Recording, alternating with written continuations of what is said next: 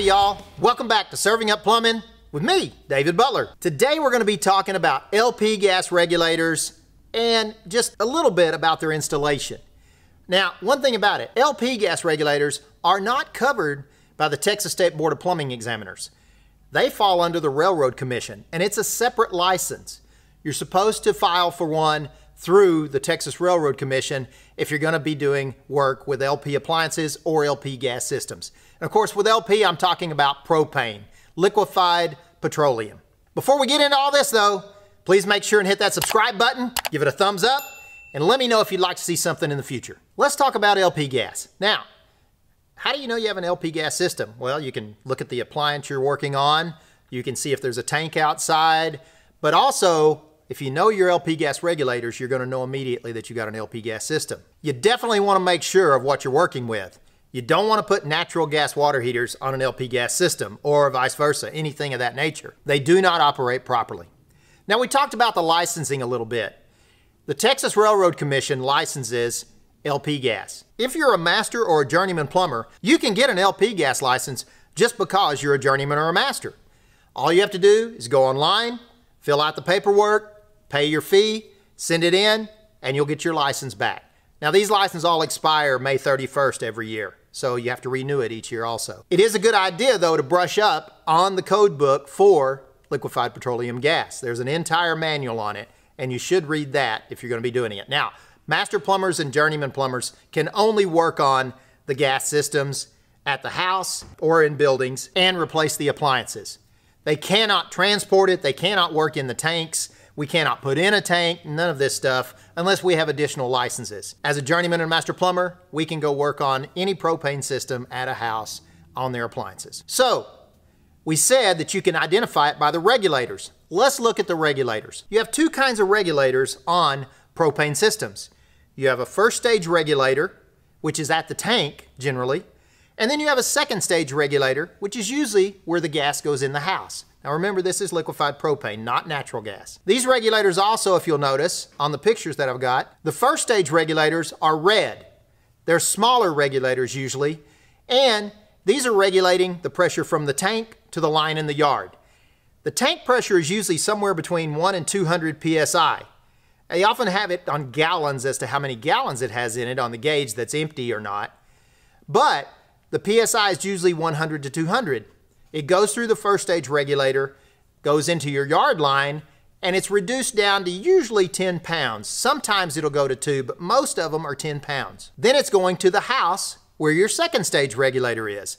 If you notice, the second stage regulators are brown.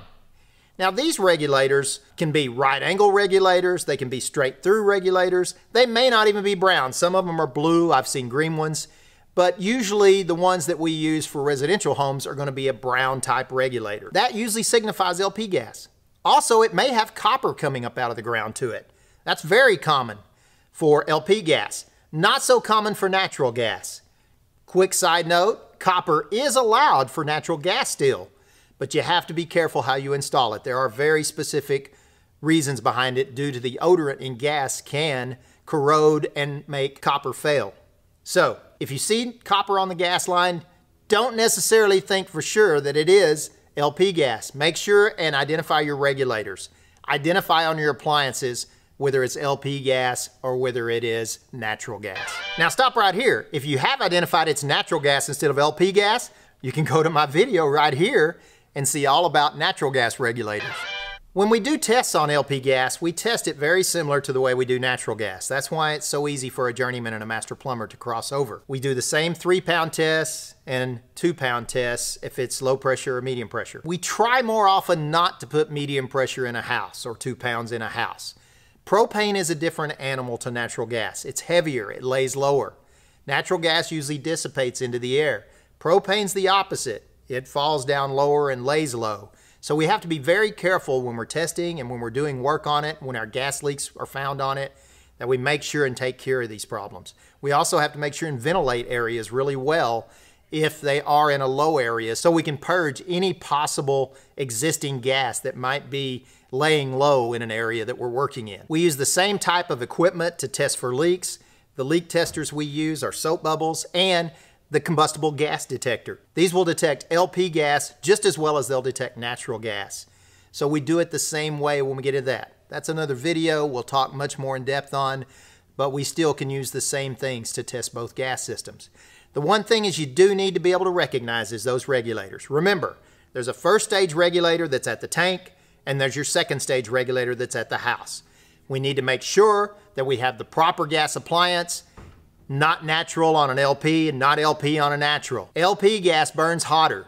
The orifices are different, a lot more detail you can go into on that, but that's why you have to be so careful about making sure the proper appliance is on the proper system. I hope this has been really helpful today. I want you to be extremely careful if you're working on LP gas, and make sure you've got an LP gas license at the Railroad Commission. If you're a tradesman plumber and you want to get an LP gas license, you have to go take special courses and pass a test at the Railroad Commission. So, journeymen and masters, you can get your license just by having a journeyman or master's license. Tradesmen, you have to do more. Remember, there's no acceptable gas leaks, natural or LP. Thanks for watching.